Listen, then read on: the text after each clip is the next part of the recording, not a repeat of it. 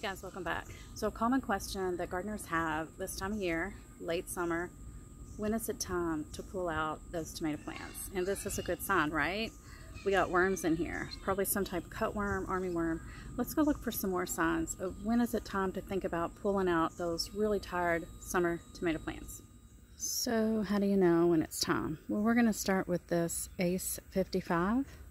He is a determinate tomato, and he actually looks really good considering his bottom growth looks very sparse, and some of that is just me removing some of the diseased and dying sections that need to come off. But you can see up here we have a lot of gorgeous new growth, and there are a lot of flower buds. So I'm actually not going to be removing this guy, even though here's a whole bunch more. I really thought I was. What I am going to do, remove any fruit that are blushing or ripening, and I'm going to clean up. You can see the branching structure of a determinate, how it's very much like a bush. I'm going to go ahead and pause and show you a clip of this plant probably like 3-4 weeks ago, maybe a little bit longer, how well and healthy it looked.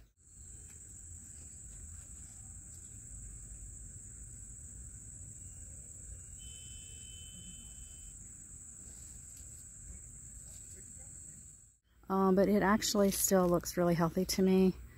And so he's staying. We're just going to clean him up. I don't see any reason to remove him because he is going to put off a lot of new fruit for me. Now this poor plant here, he is coming out. He has been through the ringer. We've had nonstop deer issues with this plant. And the hornworms have been especially fond. And I just saw one. Where did he go? Oh, there's two. There is one eating, and then there was a teeny weeny baby one. Oh, there it is. And I'm like, okay, where are all of my bird friends? Because they have helped me so much this summer. I have not had to remove physically myself any hornworms.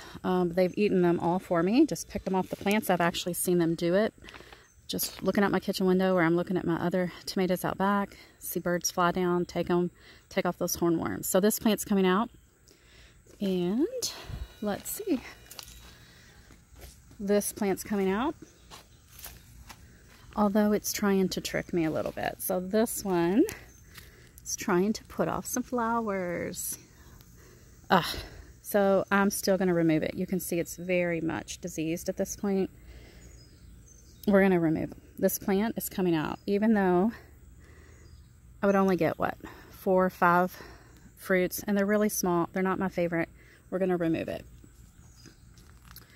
Let's see what's going on in the raised bed area.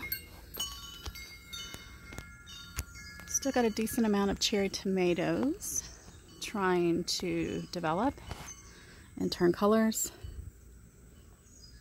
So they're going to stay. I'm just going to clean up all the dead material. Now this bed may be a different story. What I'm thinking I'm going to do is go ahead and remove all of the fruit that are blushing and at maturity,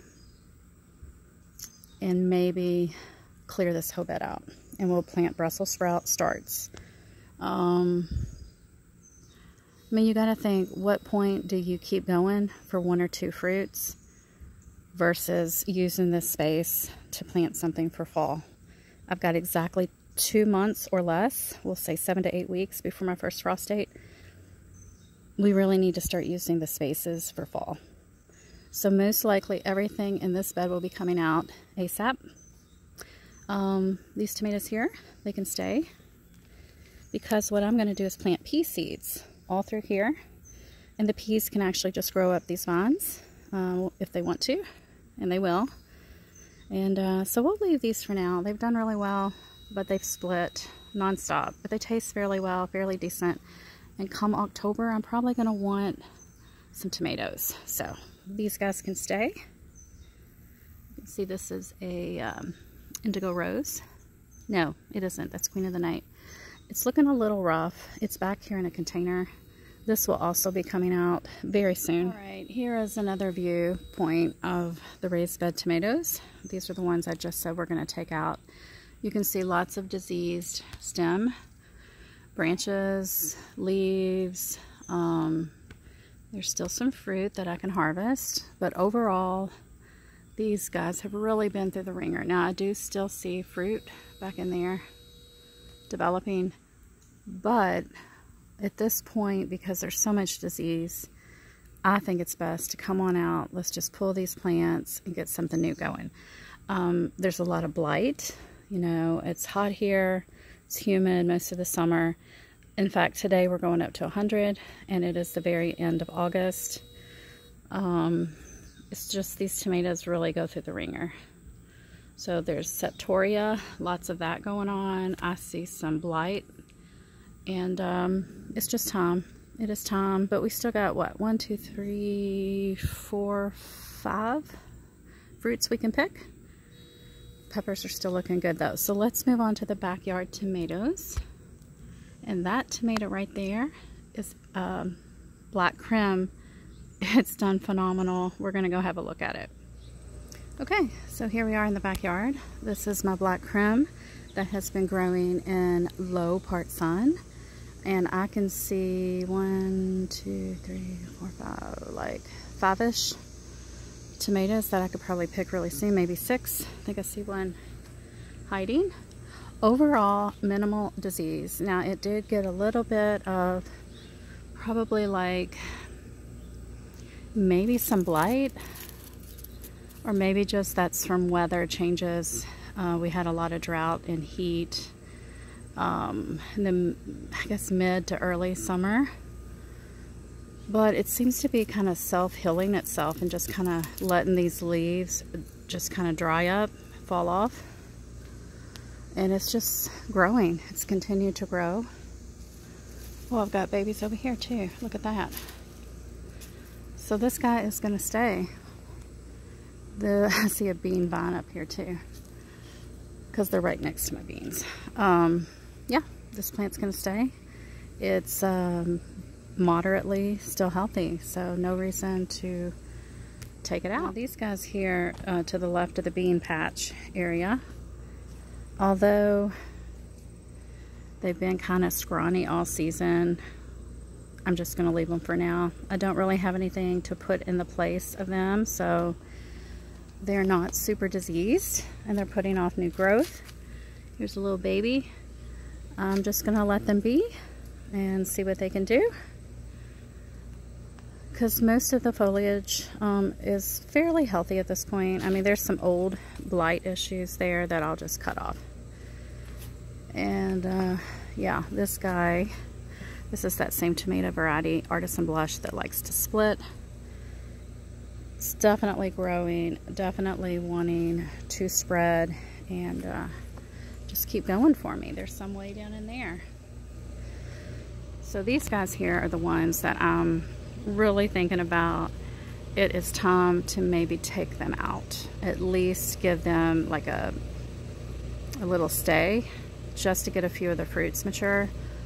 This is actually the plant that I pulled that tomato off of that had the army worms inside of it.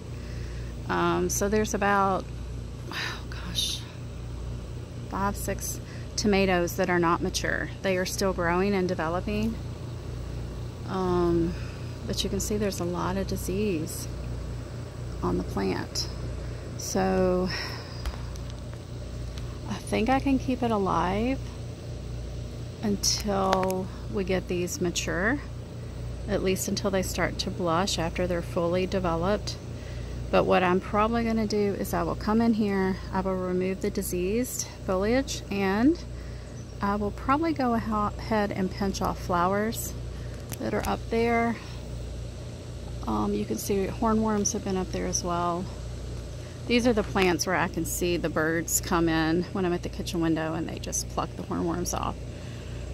So I'll probably apply that treatment to every one of these because they all have similar disease going on. Some worse than others. This one only has 1 fruit, so I could actually probably just go ahead and take this whole plant out and not feel bad about doing that, because I don't think it's going to make it much longer. You can see how I pruned it all along its development the last couple months. This one has some fruit. Actually, this one has started to blush, so I could even go ahead and pick that one if I wanted to. And yeah, I'm going to do the same treatment to him because they're just very tired at this point. I did give them a little fertilizer with nitrogen like a day and a half, 2 days ago, just to kind of get them boosted so that I can let them live just a little longer, because I really want these tomatoes. And then I've got a couple tomatoes on my green stalks, and probably this one, because it's got so many new flowers here. I think 8 weeks might be enough time to get these developed to at least full growth so I can pick them green. I'm gonna let this guy keep going, but the one over on that side I may go ahead and pull, because it doesn't have as much healthy growth. It has more disease on it and not as many flowers. I did just pick a tomato off of this one a couple days ago. So I will do the same thing. I will cut off all the the diseased foliage, and get some airflow going through here. Maybe give it another, well, actually I gave him some fertilizer too. I did give him some, but I didn't give that one over there any. But with that one gone, he'll have more resources down in that green stalk, and I think that'll help him. Got lots of peppers I need to get out here and pick. My peppers, usually this time of year is when they're coming into their own. It's just the tomatoes that start to give me issues, and I'm like, okay, is it time for them to get pulled? Like this Geranium Kiss, he is actually starting to put off new growth, new flowers, so may just end up cleaning him up as well, and hope for the best. So that's it for this video, guys. Those are the signs that I look for when I'm kind of making a choice. Do I keep this plant in the ground? Do I take it out to make room for fall items? Is it just time to retire this plant? Is it so disease ridden, or does it have some life left in it? So, you know, there's a lot of things you have to think about, a lot of options, because the ultimate goal is to eat more tomatoes, right? So that's it. I hope you're having a great gardening week, and I will talk to you later. If you have questions, just post them down below, and I'll talk to you soon.